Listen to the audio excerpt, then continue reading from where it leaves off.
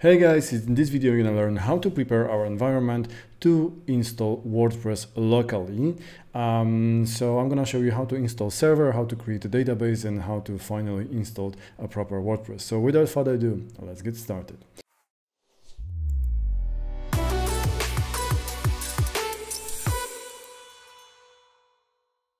We're gonna start with installing Xampp, which is a most popular PHP development environment, which consists of, as I said, PHP, plus it comes with Maria database and some few more options, which we're not gonna talk in this video because they're more advanced and we don't need them for the WordPress.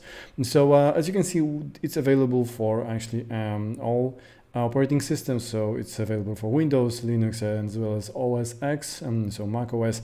I'm gonna do my setup on Windows, so basically let's download the newest version.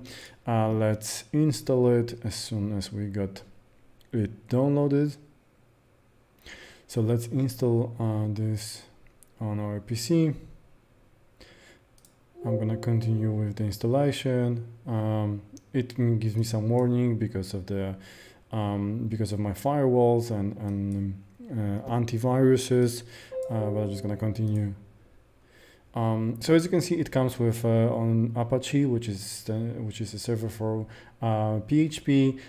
You can also install Perl, support PHP MyAdmin, which is a tool web user interface for database. Also Tomcat, FileZilla, so FTP server, and few more stuff, which we're not gonna talk in this video. What we need is actually Apache and MySQL. So I'm just gonna continue, and I'm gonna provide a new version because I already have an old one on my computer. So I'm gonna set Xampp new. You can keep it old. So let's install it. I'm gonna untick this one, learn more about Bitnami, as I don't want to get some extra stuff installed, and let it install. Now, while Xampp is being installed, I'm gonna install the newest WordPress. So I'm gonna go to WordPress download, and I'm gonna go to wordpress.org, and I'm gonna get the newest version. Currently it's 5.7. When you are watching this video, it might be newer version already, so let's download it.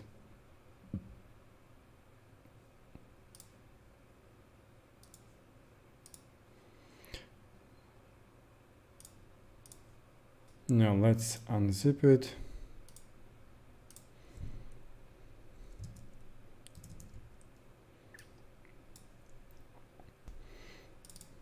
So these are our WordPress files, and now let's wait till the end of the installation.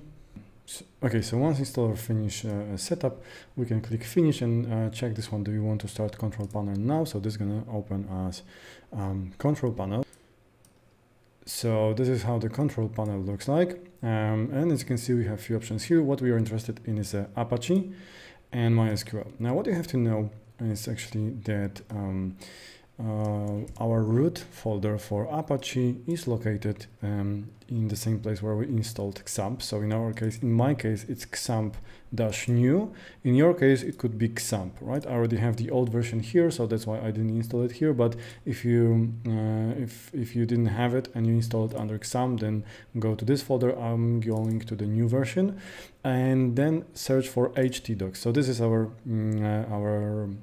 root folder. And now if we navigate to localhost in our web browser, you're gonna see a dashboard, and this dashboard is nothing else like this folder here, right? So now if we create a new folder here, calling this hello, and inside this folder we're gonna create a new file with PHP. So I'm gonna call it index.php and say echo hello Xampp word. Save it and go to localhost/hello. Then we're gonna see our file working, right? So now our server is working, and as you could see, we also started our database. So how can we access our database? Navigate to localhost and either go to dashboard, and here you should get link to phpMyAdmin, you're gonna find it here, or you can directly go to localhost/phpMyAdmin, right, like here. Now this is our databases. So we have a few databases predefined over here. We want to create a new one for WordPress. Now what you have to know about the database is that you have users and the databases, and one user can have access to multiple databases and so on. Usually, I think it's good practice to have like one user per one database, and especially for the like testing environment. You could use root user, which has like access to all the databases, but this is not a good idea. So I'm gonna create a new user. I'm gonna call it let's say WordPress. Hostname, I'm gonna set it to localhost because we want to access this only from our machine. Password, I'm gonna create one, secret.1. Obviously it's very weak, but I'm using this locally. And what I want to also do is I want to create a database with the same name and grant all the privileges to the wildcard username.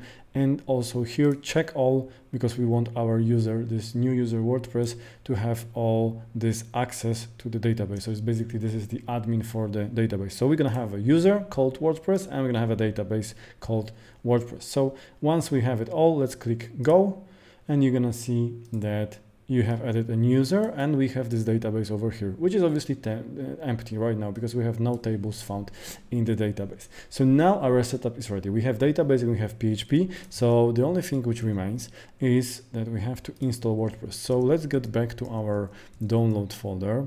So this is a file which we downloaded. I'm gonna copy paste it here.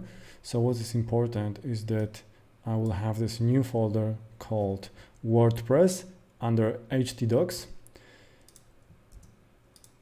and inside it I'm having these files over here.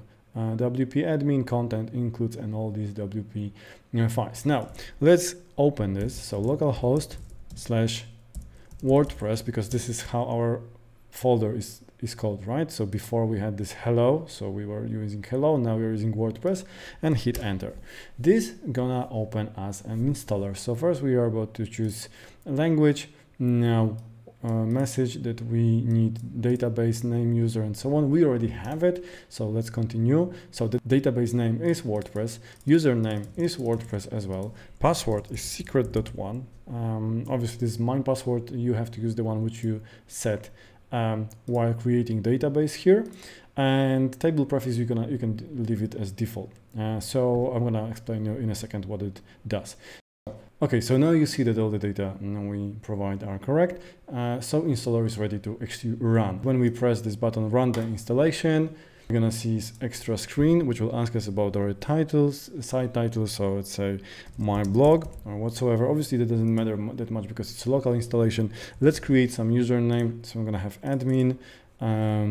Let's give it some password. Obviously, since we are doing this on the local host, this page is not exposed to the net, right? So we don't need to care that much about the security unless you have a public IP. So you can just keep it like this. We will confirm use of weak password, but if you're doing the same on the production environment, don't do it, right? Set very strong password, and my mail, mydomain.com. You can set it up to discourage search engines. It's always wise to do it on a test environment, just in case your web page would be exposed to the internet and you wouldn't like your Google to find this page and to list it on the search result. Now let's hit install WordPress, and this will actually run the installation. So now if we check tables, you're gonna see that some of the tables have been created over here, and now we are ready to log in. So it will redirect us to localhost WordPress WP login. Let's use admin, let's use password. I can set remember me and log in. Now our WordPress is ready to use, and we are ready to start blogging. We are ready to start creating new themes, and this is what we're gonna learn in the next tutorial.